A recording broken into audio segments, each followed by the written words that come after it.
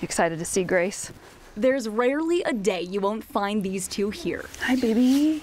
Tracy and Elijah Boone love horses. Horses can understand your emotions. They respond to it. But their connection with the animals didn't begin in a barn. All I remember is a lot of hospital visits. It began 7 years ago. Just coming in and out of hospital rooms. With a goodbye. Back in 2012, we lost our fairy tale. We lost our happily ever after when my husband, Reed Boone, died of a horrible brain disease. It happened suddenly. 2 days before Christmas, Elijah was 6 years old. Pain, sadness, anger, fear, all of the bad feelings and none of the good. In their time of grief, support and resources were difficult to find. The hospice therapist handed me a stack of brochures.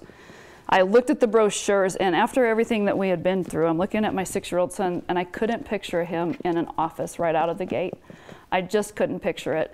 But I looked through the brochures, and I fumbled on a man and a horse on the brochure, and went, I can picture him with a horse. Fast forward almost 7 years and hundreds of trips to the barn. When I actually fell asleep on top of a horse while riding it, that's what their heartbeat does to you. It calms you down so much. Tracy and Elijah's path to healing has been forged by resilience and horses. And they're bringing that healing to others through their nonprofit, Elijah's Path to Healing Foundation. So that's what this is all about, helping people get through some tough times. For Next, with this gorgeous, gorgeous animal. I'm Lori Lizarraga.